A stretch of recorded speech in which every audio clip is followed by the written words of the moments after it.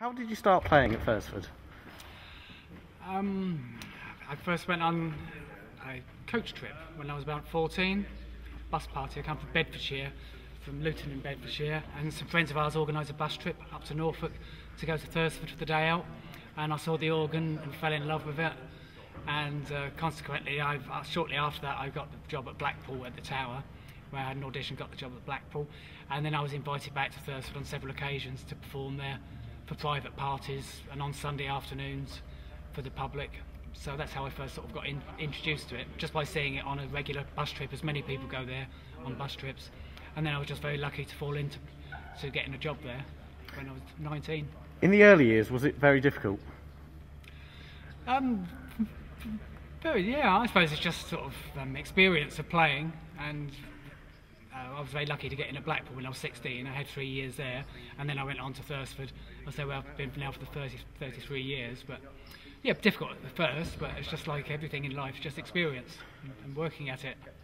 How many organs do you think you've played over the years? I don't know. I've been very lucky to go to Australia and America and New Zealand. I've been to the States probably 30 times. I played some of the biggest ones in the States and some of the best ones in Australia, and most of the organs around this country I played. So I can't put a number on it really, but it's got to be well into 70s, I think 70 or 80. And because I played in Holland as well, I used to spend a lot of time in Holland years ago and played for Hilversum Radio. There's a radio station that had a big Compton organ in the studio, and I did recordings on that. So I should probably think about 70 or 80 different instruments. Is the Thursford Wurlitzer your favourite?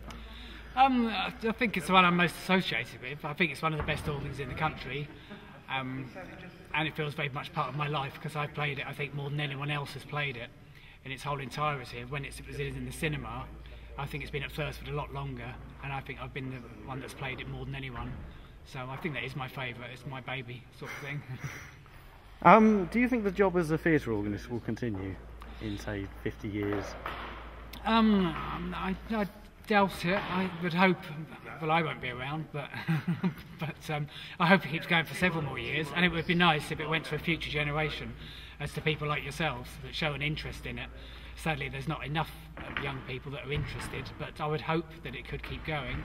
And there's no reason why it shouldn't keep going, because I think it's an art form that's worked for many, many years, and I don't see why it couldn't continue. And I'd hope to think it does keep going. But as I say, I'm in my 50s now, so I'm probably not going to be around to see that, but one can only hope. If we were to do the Desert Island Disc with you, what would be the one you would take? My favourite piece? I don't know, I've been asked that before several times. I like all sorts of music, so I like everything, apart from some jazz I'm not that keen on, but I like all sorts. I like orchestral, classical, I like organ music, I like classical music.